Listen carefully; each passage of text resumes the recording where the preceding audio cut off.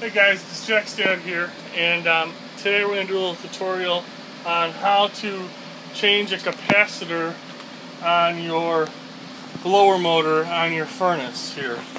So the first thing we're going to do is we're going to turn off the power. Okay? Which is located. There's a disconnect switch over there on the side. Okay?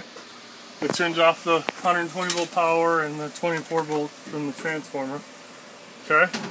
So we can lift this off, take the cover off. This is a 90% efficient furnace.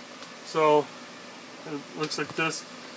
Then we're going to take the if any toddlers are watching this with the bottom off here.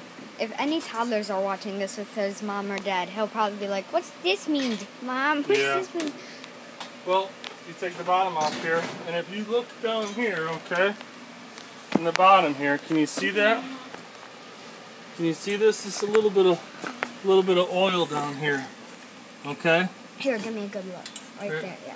Right there. That's a little oil, and this capacitor here is leaking a little bit. So this is what starts the blower motor on to get the fan going that circulates air through the house. So what we're going to do here is we're going to take the blower motor off. We're going to open my Vito Pro Pack MC here. We're going to take this. This is probably going to get copyrighted and deleted. Why? Vito would like the advertising. They're the best tool that you can buy. I know, right? I got three of them. I know, right?